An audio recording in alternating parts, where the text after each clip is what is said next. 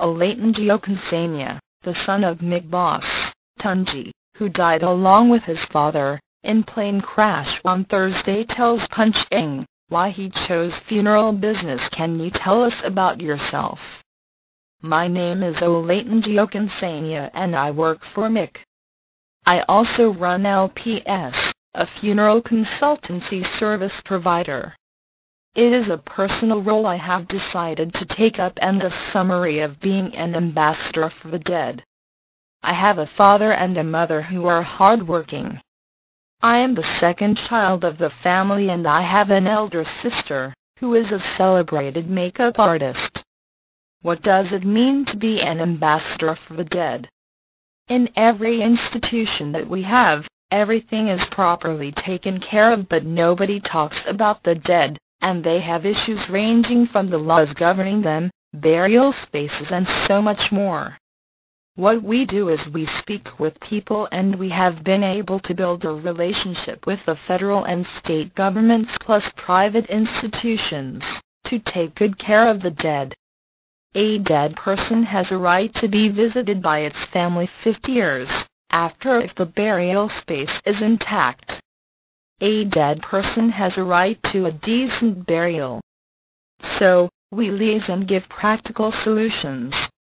You read banking and finance. What are you doing with funeral services? The fact remains that I was born into this business. My grandfather started MIC in 1946 and my father at some point created something out of it. He was able to take the business to greater heights. Therefore, it has been a thorough foundation for me. It is just what I have done from primary school through secondary school and then to the university. When I was much younger, my friends used to say I used to open the newspapers from the back to read about obituaries. So even at a very young age, you were not scared of caskets? I cannot be scared because this is what I have seen all my life.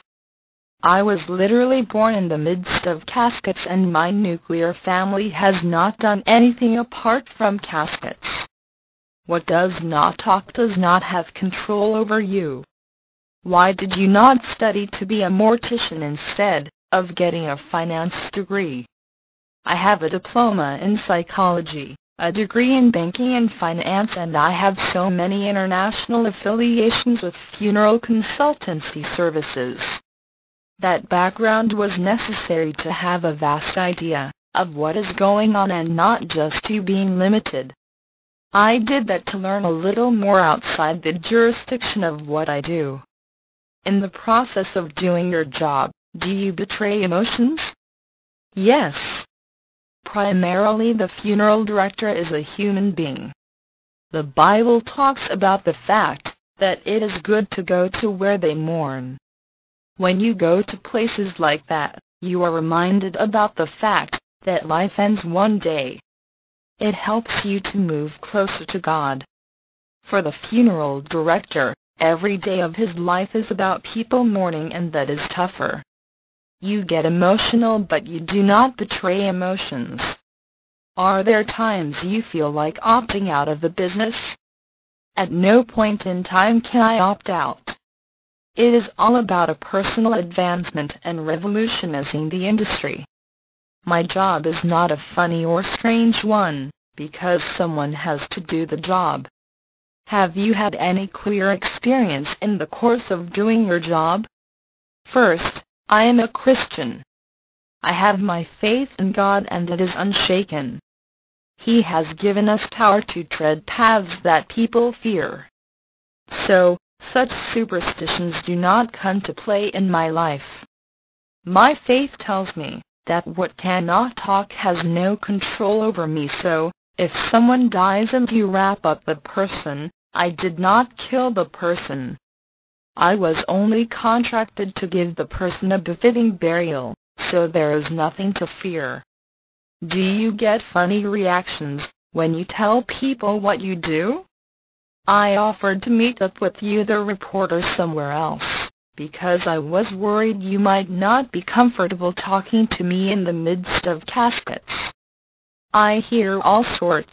If you are the only man left, you will not marry my daughter. Some do not even want to give you a handshake, because they believe you have ulterior motives.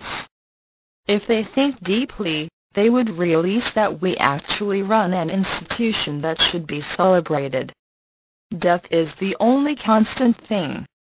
The only constant thing they would put after everybody's name, learned or not, is RIP. Therefore, if someone has taken the bold step to take care of the only constant thing in life, we should be given some credit. When marriage comes eventually, I do not think my prospective in-laws should worry about what I do. What they should worry about is if I can take care of their daughter. How I make my money should not be an issue. Did your father insist you toe this time? At no point did he insist, and until tomorrow, he does not. That will also help me with my children, because I will give them the best of everything and they will have the opportunity to decide what they want to be in life. It is not compulsory they take after me or their grandfather or great-grandfather. Are there any high points in this profession? Yes, there are, because you would realize that a lot of people look forward to meeting you. I have had opportunities of meeting people, because I have provided this essential services for them. We do not have to knock their doors to get their audience. You are wearing black now. Does it have anything to do with your job? Not exactly. Maybe it is because I am used to it, or we deal with many people that mourn. If I wear a yellow shirt or tie to where people are mourning, I will look out of place.